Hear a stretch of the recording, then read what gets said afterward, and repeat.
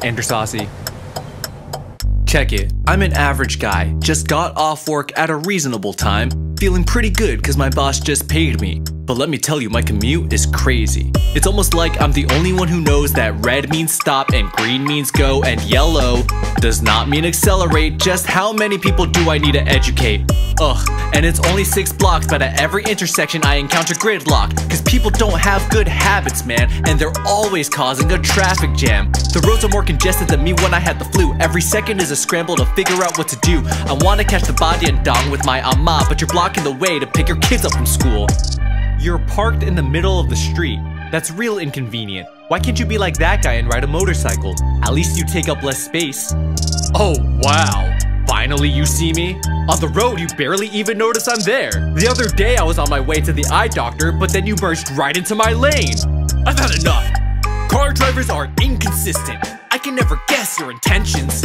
You'll suddenly turn with no warning. Driver's etiquette, non-existent. You never give enough response time to hit the brakes. One time I flew off my bike and I hit my face on the curb. And yes, it really hurt, but I still had to get up and show up to work.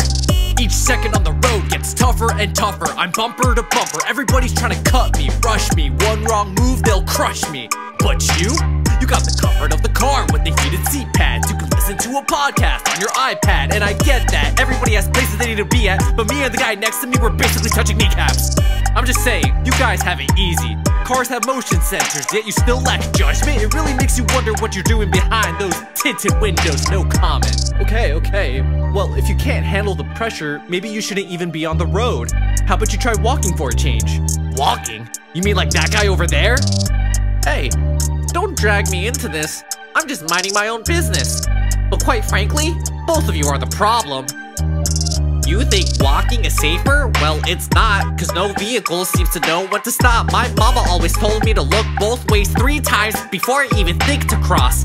Y'all always jump on the slightest chance to make a turn before the light turns red. I know that the traffic lights aren't in sync, but you still need to yield for pedestrians. And the same applies when it's a green light. It's not like I can magically disappear out of sight. And may I just say, this pedestrian walkway, it might as well not be there.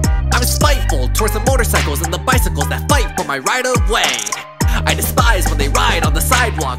That behavior drives me insane. No pun intended. Please be attentive. The countdown still has at least 5 seconds. Oh, no, I might not make it to the other side in time. I need to start running. Oh, the cars. Oh, whoa! Ooh. Okay, but we both agree that bus drivers are the worst, right? Oh, don't get me started.